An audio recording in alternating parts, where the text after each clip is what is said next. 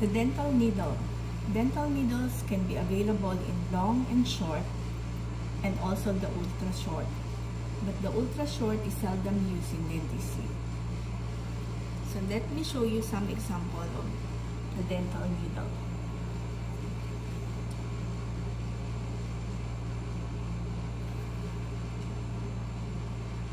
So you can see the label, it's written there that it's 27 gauge long. So it's 30 millimeter.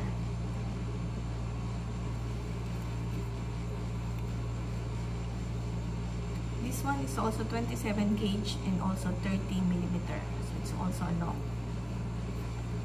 This one is 35 millimeter. There are also 32 millimeter long, but I don't have an example right now.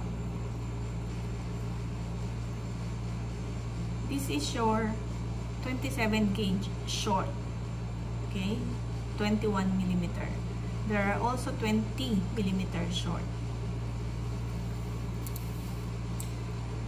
I will show you the parts of the needle. So you have to break the seal by twisting it and removing the bottom part.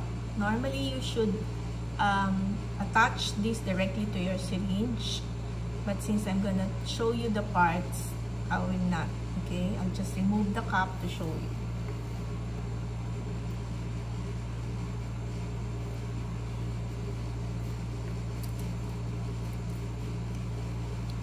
Okay, this is the bevel at the end. You can see there's a slice, slanted. This is the shaft, and the junction of the shaft and this syringe adapter is the hub. So this is the hub.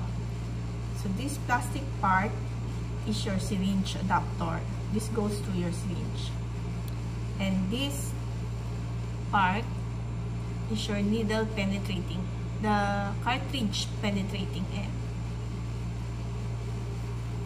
If you can notice, you can see an arrow here. The arrow is a sign that your bevel is on this side, facing this side. Because when you're about to insert your needle, you should be aware where the bevel is facing. So with a mark like this, it will be easier for you to determine where the bevel is.